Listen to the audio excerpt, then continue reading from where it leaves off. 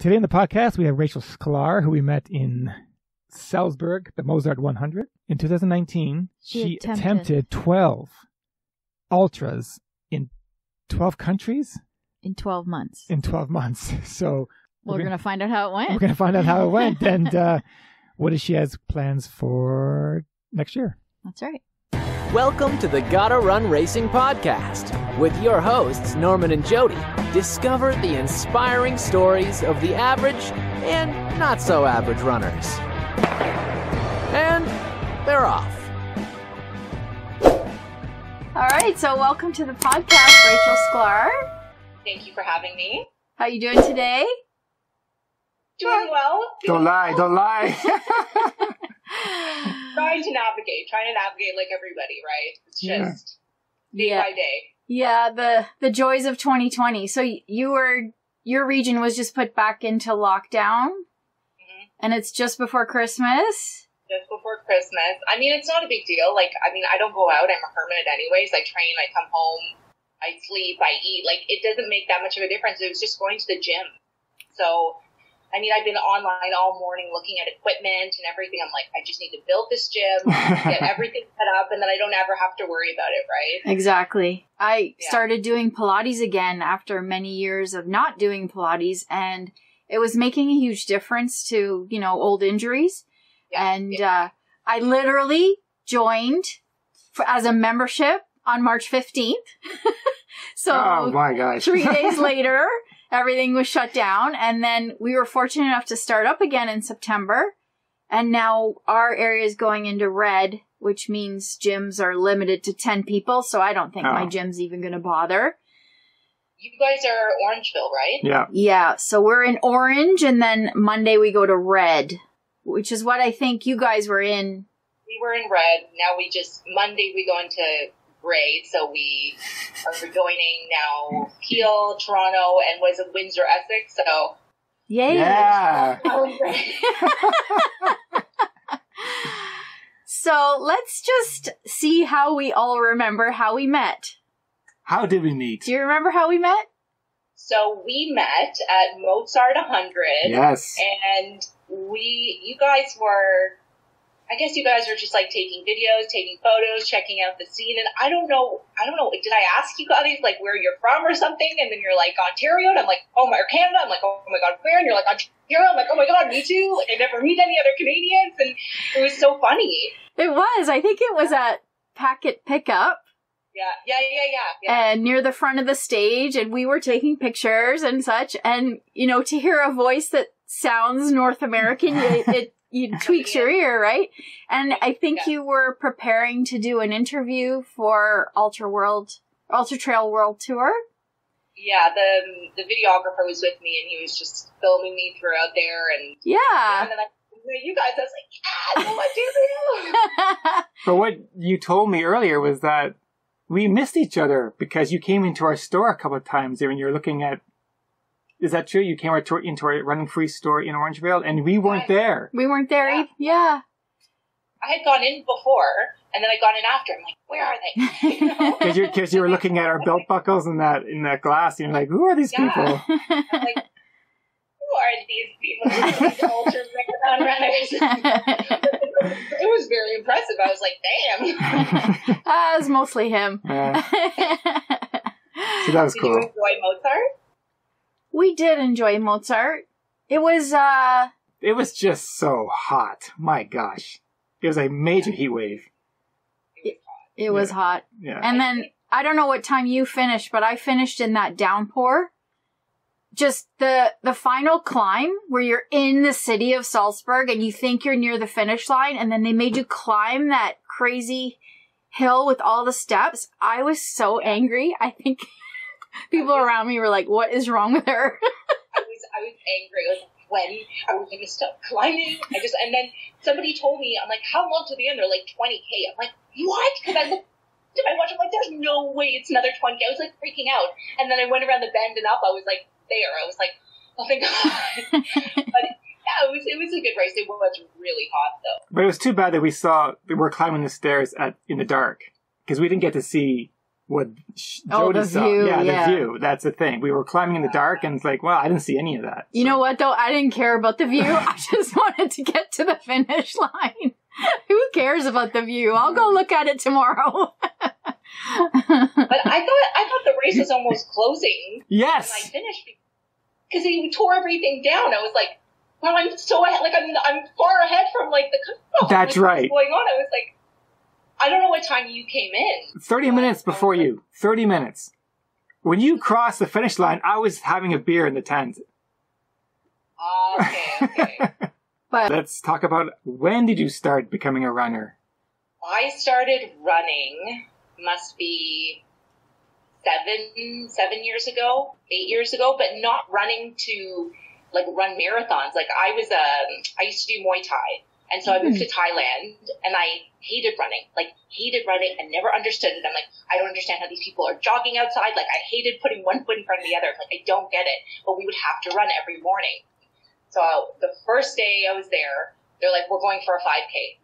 Dying. Like, I was dying. I was like, ugh, like, out of breath. Like, my knees hurt, my back hurt. I'm like, I can't do this. But then those 5Ks eventually turned into 10Ks, and the 10Ks turned into 15Ks. And then I came back to Toronto, and I was still training in Muay Thai, and every day we'd have to run 10K. And yeah, then one day, I think it was about 5 years ago, 5 years ago, I'm like, I'm going to run a marathon. And I like Googled how to run a marathon, and I put in the kilometers, and I finished, like not gracefully. It took me forever, but I finished. And that was kind of the start of this whole running thing. And then I think from that point, it was 8 months later, then I ran my first 100-mile, which I don't understand how I did it, because I didn't know how to train for it. Like, it was in Argentina. It was like 100% self-sufficient. I didn't know what I was getting myself into. It had like 7,000 meters of elevation change.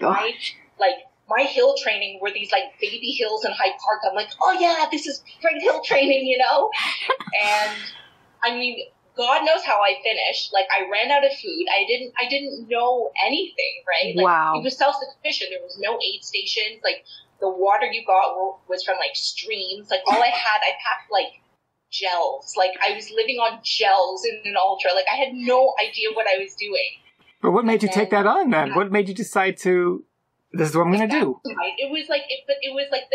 It spoke to my soul, like something that I needed to do. And it was so inspiring. And I just pictured myself in Patagonia through like the Andes on these incredible like ridges. I'm like, you know, that was the first time the mountains really spoke to my soul. I'm like, okay, this is what I have to do. And like, I got there, and it was incredible. Like, the Andes is just like mind-blowing. Yeah. So after that, you come back to Ontario. What were you thinking? What was going through your mind when you came back to Ontario after experiencing that? Say it. Say it. Depression. Well, yes. Okay. So after that break, so after that, the edema, like, I had like cankles for like 2 weeks. I had like my feet were so cold I could not walk. And then it's like you have the high from the ultra, and then I had never experienced that type of low and depression after an ultra. Like, I didn't do anything for 3 weeks. Like, I was so proud of myself for finishing, but then I was like in my room like crying. I'm like, why am I crying? I was so depressed, right? Yeah, yes. You go from this like the roller coaster of emotions, and then I mean, it took me like a few weeks to emotionally kind of get back to a steady state. And then believe me, we understand.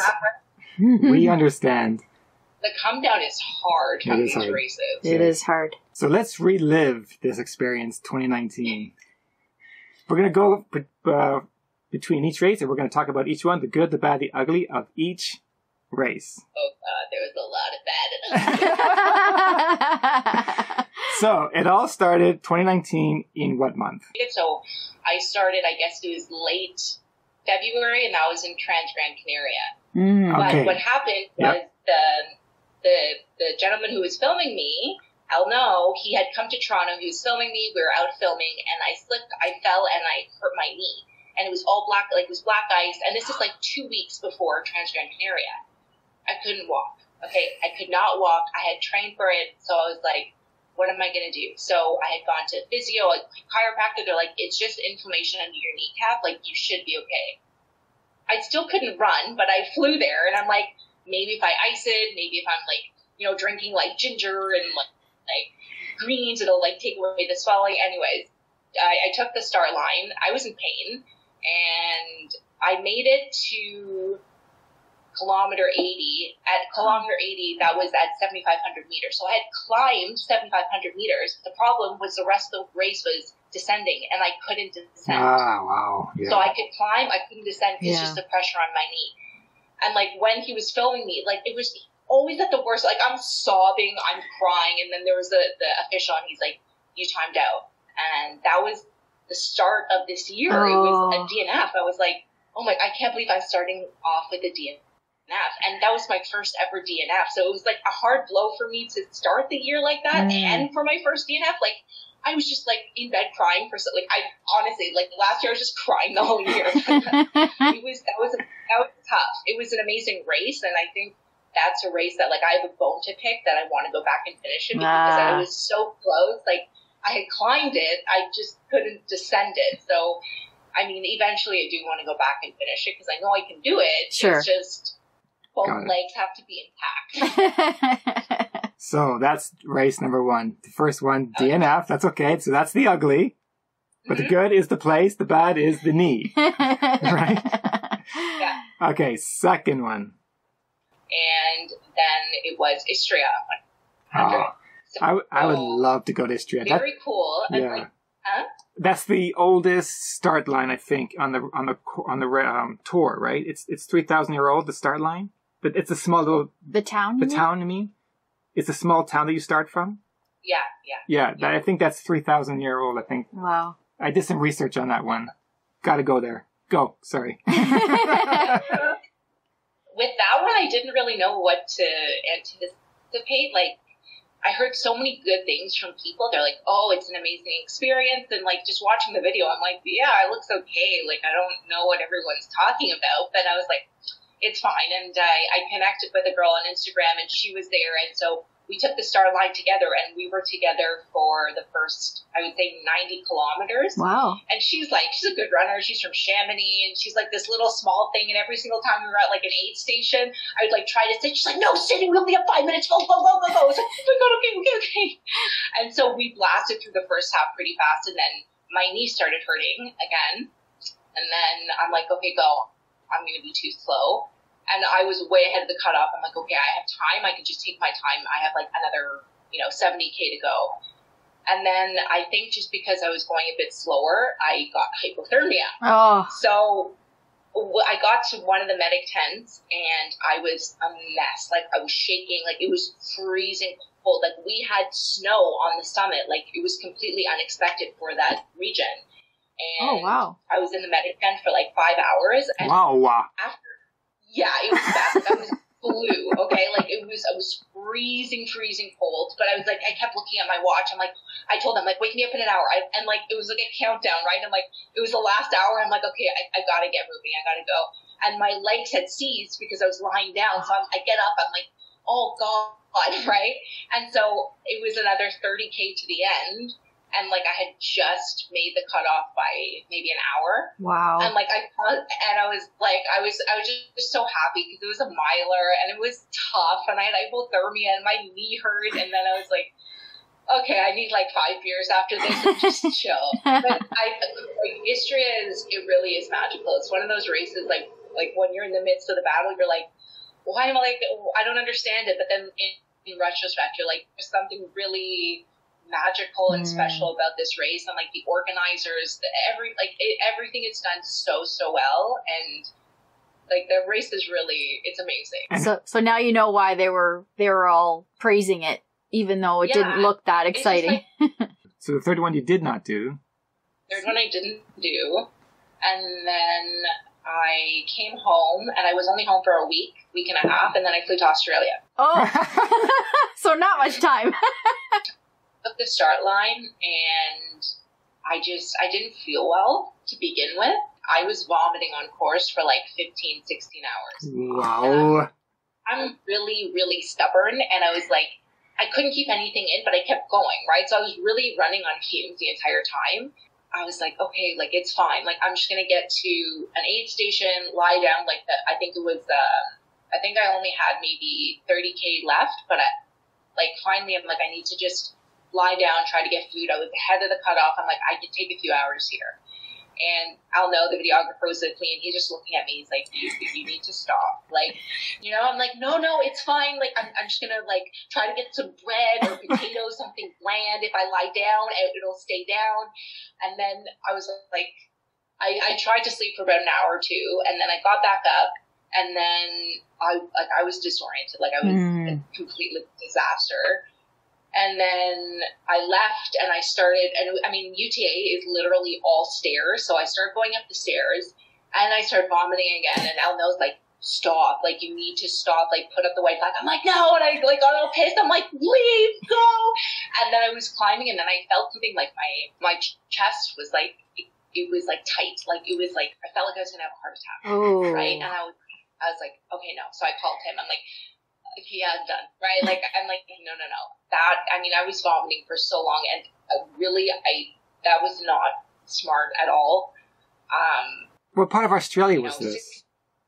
It was the Blue Mountains. Blue Mountains, okay. Oh, yeah. Finished the race. I mean, I didn't finish the race. I DNF'd that one. I went to lie down. I was, like, really, I thought I would have to be rushed to the hospital. Like, I couldn't, like, my chest was so tight, and, like, my body was cramping because I had been vomiting so long. Like, my potassium, everything was so low that, like, my body was like this. Like, I couldn't, like, my electrolytes were so out of whack that it took me a few days just to be able to, like, loosen up again. But Australia was, all I remember was just, like, throwing up and eating ginger chews and, like, Then we go to Mozart.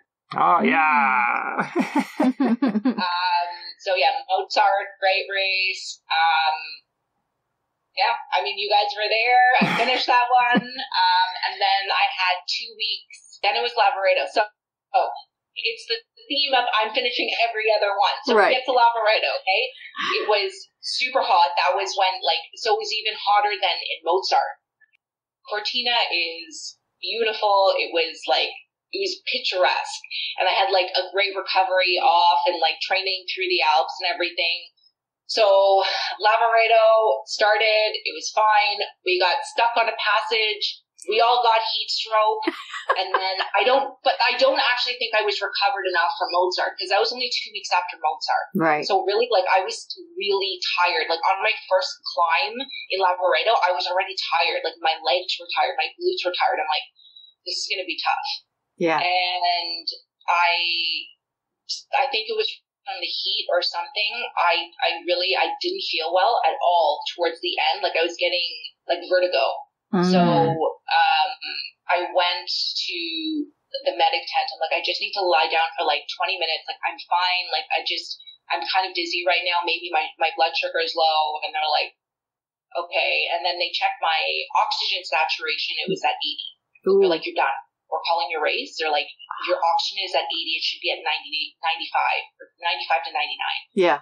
I put up the biggest seat. I'm like, no, I'm fine. I have 17K to the end. I'm like, just give me 1 hour. Let me finish this race. They're like, your oxygen is at 80. They're like, you're done.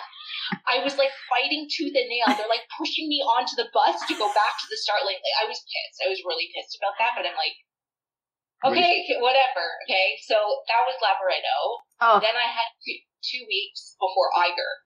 Oh. So I had still run 100 kilometers of Lavaredo. Like, so, I mean, I still put in all these kilometers. So, I mean, I was really tired. That was like the 3 Alps races. It was Mozart to Lavaredo to Eiger.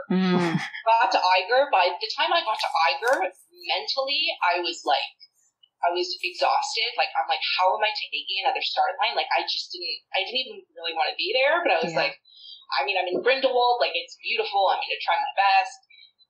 Took the start line. Eiger is bloody tough because it's 50K up, down, and then like the 50K go off and they finish, and then you get to like the main checkpoint, and then you have like a 1,000-meter climb, and you're just like, why, Eiger, why? And I finished Eiger, and it was amazing. It was super super, super tough. Like, that's when great. they say, like, yeah, it was, I mean, it's all, like, it's alpine. Like, it's just like Lavaredo. It's just, I mean, a lot of it you can run, some of it you can't. Like, it's just so much steep climbing, descent. Yeah. And then after Eiger, I was like, okay, it was like 3 races in a month and a half. Like, I just needed to chill and not do anything, not think about running. So I went back to Italy and I just kind of recuperated there, or took time off. And then finally I flew home. And then it was Harikana. And I don't think that should be easy. Compared to the Alps. No, you know what? Like, I think I was really tired after that whole thing, because really I had a month off in between. It was like a month, and after Eiger, I had no desire to take a start line. Like, at that point, it really started to, that was the beginning of me breaking mentally and emotionally. And when I got to Quebec, I was like, there was like no excitement. Like, I just didn't want to race. And like, I was like, I'm on home turf, you know, like I should want to be doing Harikana. Like, this is exciting. We're in Canada. Like, we're filming in Canada. And I didn't finish Harikana. And it was raining that day or something, or all day or something. It was weird with Harikana because I definitely, like, the group I was with, like, we were not the last ones before cutoff. Like, I remember passing people and passing people and passing people. But then eventually there was, like, a group of, like, 10 of us who were kind of, like, in this race block, and we were always together. And we see the truck closing behind us, and we're like, how are we the last one? So everybody else had timed out. I think it was snowing. It was September. Like, It was just, Harikana, although it's like 4,400 meters, it really is a tough race. I've heard it's technical. It's technical trail. It's very technical, and the winner of Harikana was like, that was tougher than Transgrancanaria. Wow. Like, just because, like, you guys know, just from, like, running on the Bruce, like, just, like, with roots and rocks and everything, you're always picking up your feet, like, double the amount of time. But in that region of Quebec, it was just, there's so many roots and rocks, you're really having to pick up your feet even more. Wow. And it's, so although the elevation isn't super high, it's still super, super, super tough. Yeah. Do you? Yeah. I think I know it's after Harikana. Cappadocia? Cappadocia. Yes. Was it? That sounds like the best one. Well.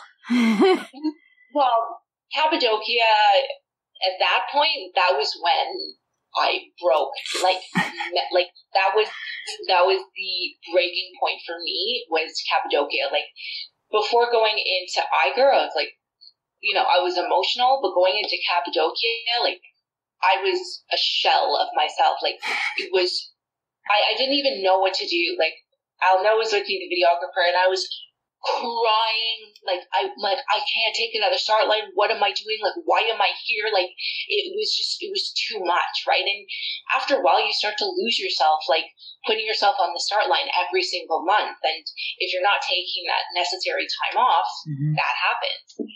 And I just remember, like, prior to the race, like, we're, like, packing up our things, and, like, we're dropping them, and, like, one of the photographer comes up to me, and he's like, what's wrong with you? Like, you look like, you know, and I'm like, just go.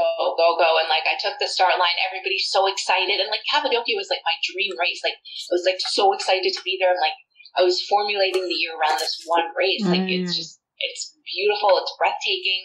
And I took the start line, and everybody's, like, screaming and excited. And I'm just, like, I was like, another race, here we go. Yeah. And it's a good race. Like, a lot of it, like, the first half is pretty flat, and then it's 3 big climbs, and then you finish. But I mean, for that one, the only way for me to finish was just, like, aid station to aid station to aid station. And, like, I had to just, like, it was like, okay, 10 more K to the next one, break, reset.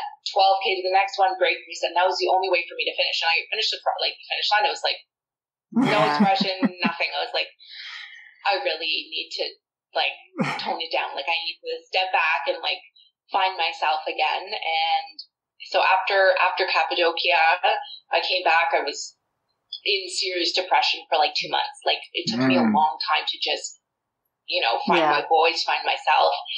And then I was supposed to restart, I was supposed to finish that year with, so in 2020, so this year I was supposed to do Transgrancanaria and then finish with HK 100, or sorry, HK 100 to Transgrancanaria. Right. But, so it would have been like a whole year, so from the time I started. So right. I was gonna redo Transgrancanaria as like the last race.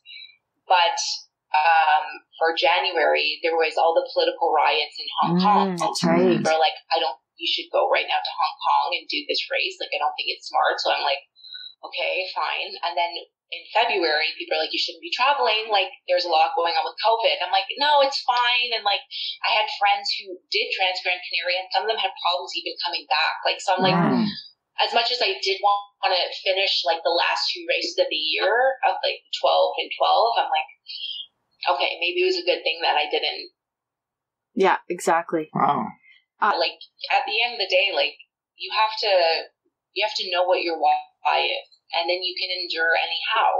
And with that, it's like, if you don't know what your why is, you can't endure. No. And so you need to really take that time for yourself to recuperate mentally, physically, emotionally, to be able to go on and be stronger. And you learn lessons about yourself and what you're fully capable of and what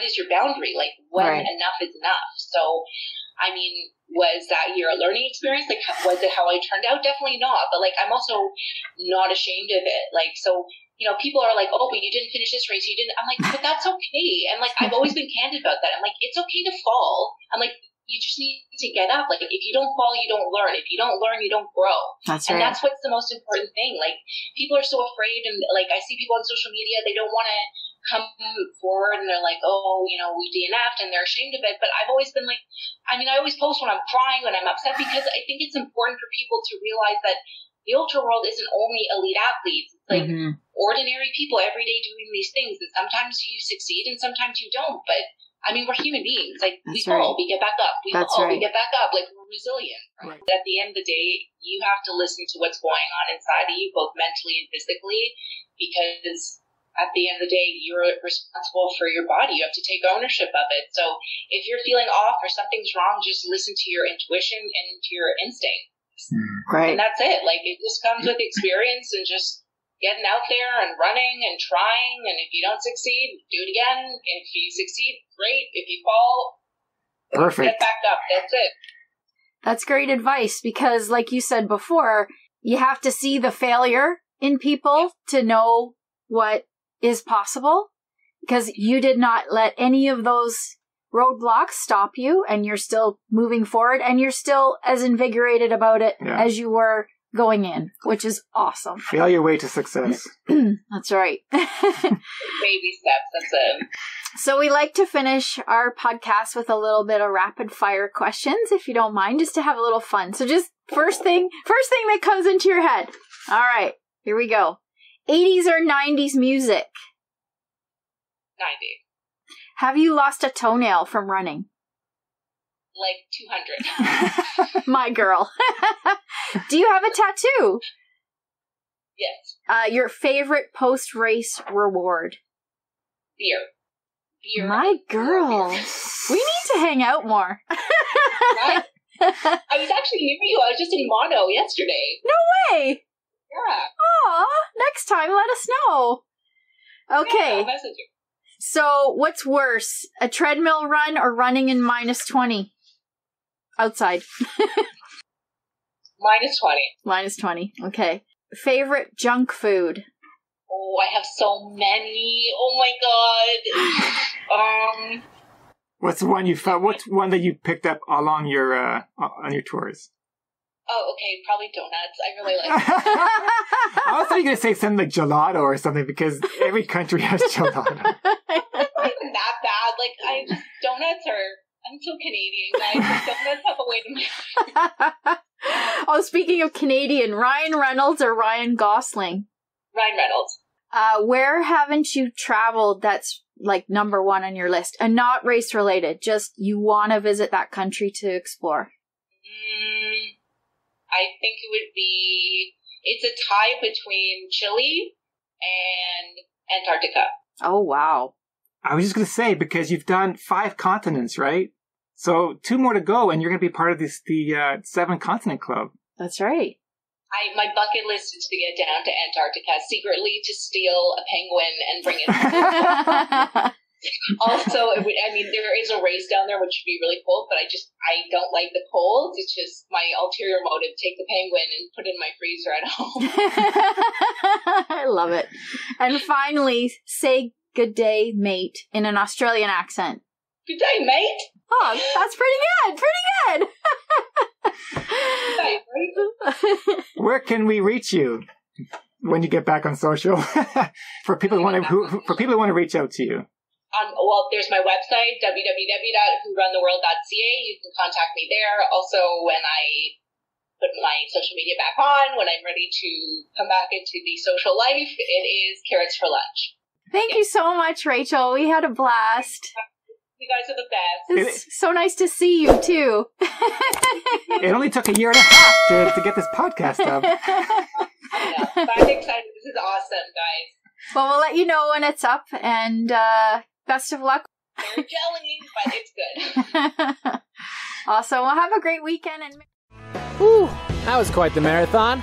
Thanks for listening to the Gotta Run Racing podcast with your hosts, Norman and Jody. Please visit us at GottaRunRacing.com for more information on our events, or simply drop us an email at GottaRunRacing@gmail.com.